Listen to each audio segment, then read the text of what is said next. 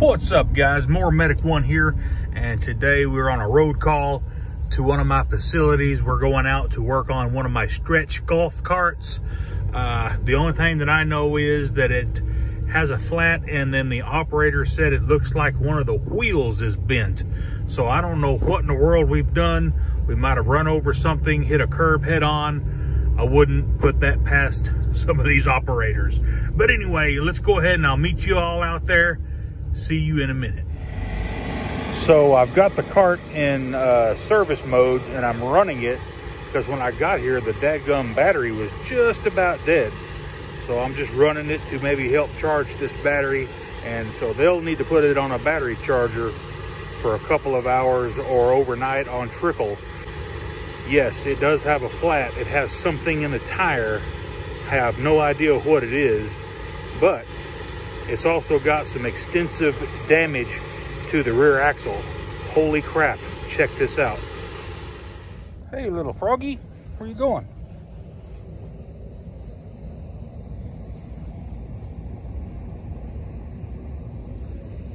It's hot on that concrete, ain't it?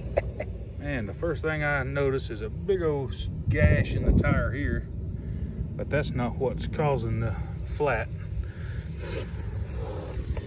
Got something in this tire. I guarantee you if I pull it out, it's gonna start leaking, but that's all right. I got air and I got plugs. Golly. But that is the least of their worries on this cart. That looks pretty normal over here. But if we pan over here, look at this shock. It's just completely broke, busted. It's supposed to go here. The shock mount is actually bent. The rear axle, the leaf spring is broken and bent. The throttle for the shift cable up here is all mangled, and the muffler has been pushed back. Something got in here and just broke the shock and pushed the muffler back. You can tell by the muffler hold down strap right here is supposed to be over here inside this little saddle. So it's just been mangled and pushed back. Yeah, it's just not a good deal. I don't know what the manufacturer's got going on here with these. I guess those are extensions for the shock whenever they installed the lift kit or the bigger tires. They had to put bigger springs on it or drop shackles and whatnot. But yeah, that just doesn't look like it's very sturdy to me. So I'm definitely gonna have to order some parts for this sucker. I hate to leave them out here without a cart, but you know, they can run it without the shock absorber. They just can't just be horsing around with it. But let's go ahead and I'm gonna fix this hole in the tire and get everything aired back up, and we'll see what we can come up with as far as parts. Just look at the shock bushings.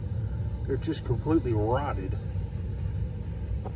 Check out the bushings on the shackle itself, the leaf spring shackles. Those actually need to be replaced. They're completely shot on the right side too. Sounds like the school's playing the A-Team theme song over there. Hey guys, if you're looking for a really good, super heavy duty plug-in kit by Blackjack, is, to me, in my opinion, I've got several of these.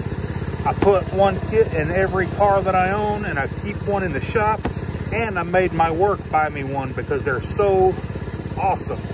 They are super heavy duty. They got a steel core in the handle. They have replaceable tips. All you have to do is remove the set screw. But I tell you what, I've never had to replace a tip because they are just so strong. This kit is about 10 years old, so it's got some parts missing.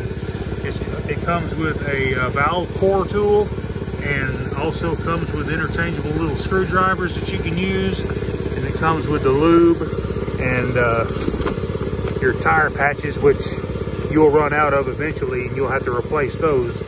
But yeah, I'll put a link in the description to where you can get this Blackjack tire repair kit.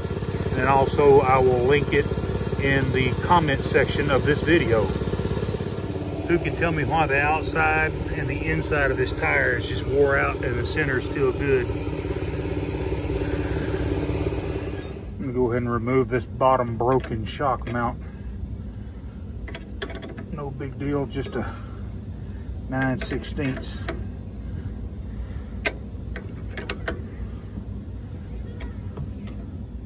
Oh man, now I'm gonna take this shock off. Same thing, you can twist it out. You see how this shift cable is all bent in and it's actually rubbing the muffler? I wonder if this bracket's bent. I'll have to look at another one. I got one at the shop that we could look at to see, but I think that this bracket has been tweaked. Has to be. There's no way that all of that should be like that. So that's how far it bent before it broke. Ain't this something? Now here's a little trick that a lot of people don't know about on these club cars. If you're trying to order parts and your parts department says, I gotta have a serial number, and the one that they stamp down here on this bottom rail is missing, they also have a serial number right behind this dashboard. Take this screw out and the one on the other side. You don't even have to take them all the way out. Just loosen them up. And then that dashboard will pull out just enough to get that serial number. And there it is with all its glory. Can I get a shot at it? Oh, yeah, there we go. Take you a picture of that and save it to your phone. You'll always have the serial number that you need. Ooh, it's hotter than two rats making whoopee in a wool sock outside. Man, off to the parts house I go. Didn't get much repaired on this one because we had to order some parts, but we did get the flat fixed, and I'm going to let the customer know not to drive it until I can get it fixed.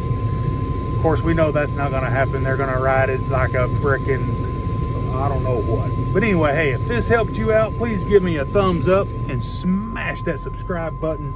And while you're there, click the bell, get all my new videos. Hey, y'all have a good day.